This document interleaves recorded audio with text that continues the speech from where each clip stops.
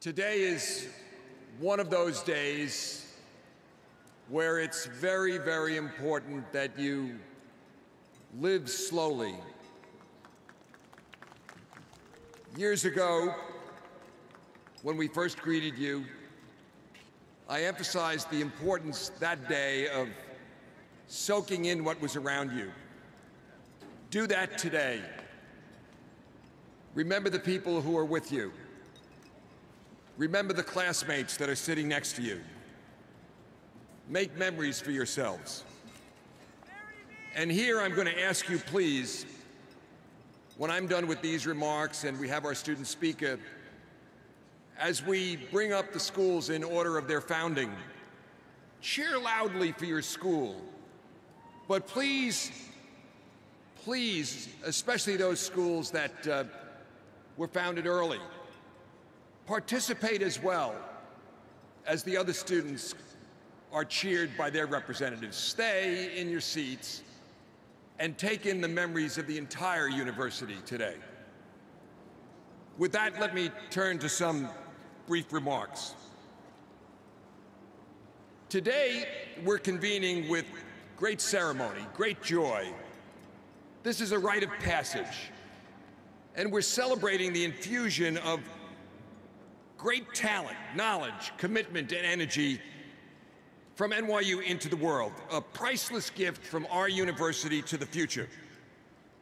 And that gift is you, the class of 2014. God bless you. A graduation ceremony is like liturgy. It sets a day aside, this day, as special. We dress differently. We march to pipes, we hear speeches. We put before you, as we do with our honorary degree recipients today, examples of the kinds of humans we hope you will become. Each of the persons, if you think about it, that we honor today has accomplished a great deal. Use them as examples of what you can become. But notice that there is a leitmotif that runs as a common thread through the narratives of each of their stories. It's a theme, in a way, captured by some part of NYU's history that most of you probably haven't noticed. Our Latin motto, per stare e prestare, to persevere and to excel.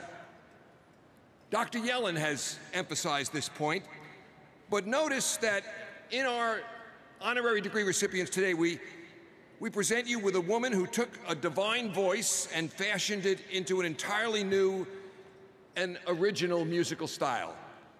A brilliant lawyer and academic leader who graces and enhances the highest court in the land. A preternaturally gifted pitcher whose athletic grace is surpassed only by his inner grace. A skilled and savvy attorney who's never met a problem that he couldn't solve or a project that he couldn't improve. And a leading economist who has moved the world through a brutal financial crisis and is hard at work in securing a recovery that will be sustained and shared by all. None of these stories is a story of overnight success or shortcuts. Several had to break through barriers, poverty, discrimination, resistance to the new to get to where they are. But they persevered, they kept at it, unwavering in the face of obstacles. What underlies each of their stories is the profound notion that the key to a joyful life is a fulfilling life, doing one's duty, being useful, showing up, putting in the hard work, whether it's in the classroom or the courtroom, the recording studio or the pitching mound, in the halls of power, or alone at a desk. Like our honorary degree recipients, you are called to a life of perseverance and excellence. As you leave us, you've experienced and participated in the world you're about to enter. You have learned on one of the greatest human stages available, in a city that is a life force, an incomparable resource, and a constant source of learning. As you left our buildings, you didn't pass through gates, you didn't walk on grass, you touched the city. you entered the global village that is New York, and you've incorporated that village into your very being. We live in a time when the great world has grown small. What happens in distant places around the world is experienced everywhere by everybody, immediately and unavoidably. The central challenge of your collective lives will be developing ways to manage in this miniaturized world of immediacy, a vast richness, a richness of race, of faith, of culture, of thought.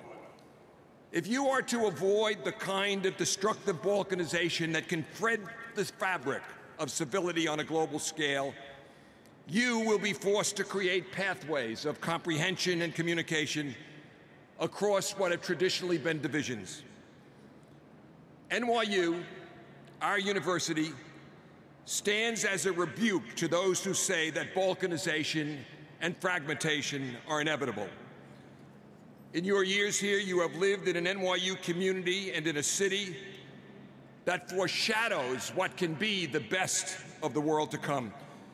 You have developed capacities of openness and curiosity. You've forged relationships that have forced you far beyond yourselves and the comforts and limits of your own backgrounds. And you've experienced the intellectual richness and personal growth that can come only in a place that is the world in microcosm. As you leave us, take with you not only the great talent you honed here, but also the experience you had here. Take with you what I call NYU's attitudinal endowment, a spirit of creativity and boldness, a taste for complexity, and the joy of discovering the unknown other. We foresee your achievements, your honors, your contributions, and the difference you will make. We also realize that sometimes there will be defeats and setbacks along the way. Even Mariano gave up that blooper in Game 7 in 2001. But either way, we hope that you will carry within you the indomitable spirit of NYU. We want you to know that you're always part of this community, even when you're not physically present in it. And in the inevitable moments when your spirit begins to flag, come home to NYU, return to the square, touch the ground, sense its soul, and in so doing, recharge what it has meant to you. Know as well that it's important to us, those of us who live at the university, that you return again and again. The role you play for us is validating our vocations. In your years here, you gave so much of mind and spirit and heart to this university, in the happy times and on the hardest days. I hope we've given you an education worthy of your talents and your aspirations. Congratulations to you, to all of you, to your loved ones. And if I may indulge a personal privilege on this day, as I wear this NYU Dad cap, a special congratulations to our miracle, our daughter Katie, who graduates today with you from the law school. God bless you all.